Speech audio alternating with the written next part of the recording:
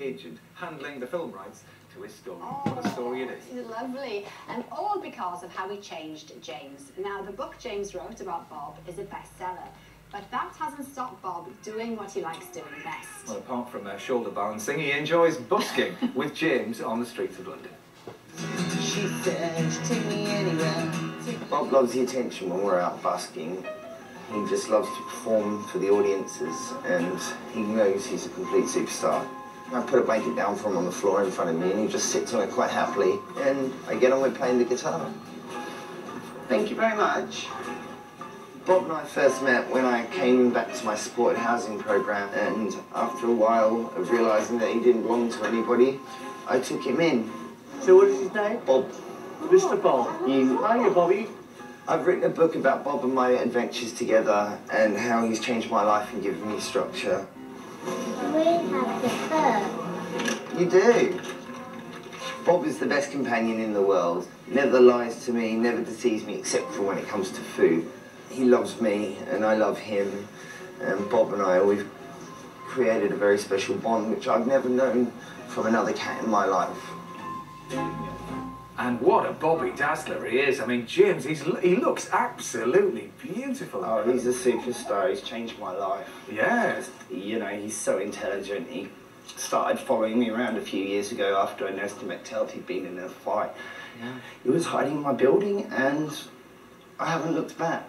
You know, taking care of someone else instead of myself has just completely turned my life around. Now, is this story going to be made into a film? That's the question. How confident are you?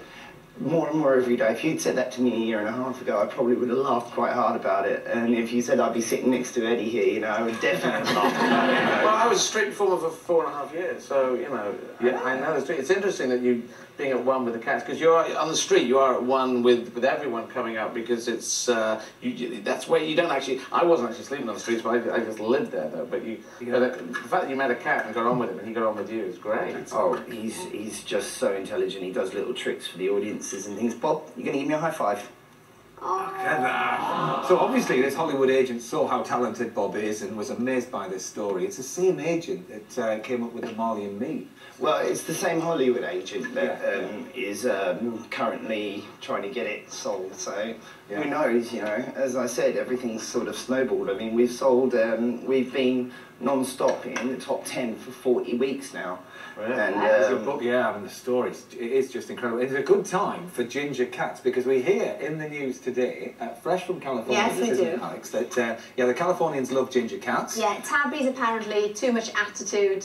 Yeah, white cats are too aloof. And black cats are too mysterious. Now, would you agree with this, Eddie? I mean, you haven't had a cat, but you've had a dog that behaves like a cat, you were telling me. Yes, I mean, I do like cats, but I never had... Well, I think there was a cat. I was too young to know about my... It's a ginger cat, though. Yeah, well, I mean, he's cool. He's interestingly not looking at me at all. But he's watching himself in the monitor. Oh, is he doing that? He's that much of a pro. He knows when his close-up is, you see. He's just checking. No, I think James... Cool cat. He's got this sort of... He's got this strong quality of just sitting there and calm, and cameras he doesn't give a monkeys. No. Bob is a one of a kind, and that's why, you know, I had to do the book about him, you know. Of course. It's just, you know, when I got offered the chance by my agent, Mary Patton, I just had to snap it up, you know. You know, she said, would you like to do your story? I was like, yeah, right, sure. We're glad you have. We're so glad here we are now. Good luck with the film and the book. It's called A Street Cat Named Bob, and it's out now. Thanks to all of our guests today. Eddie's mammoth tour of the world, Force Majeure, starts in March, and then it'll be arriving in the UK from tomorrow. Tomorrow we'll be here with Aaron Green, won't we? See what's up. Thanks again, Eddie.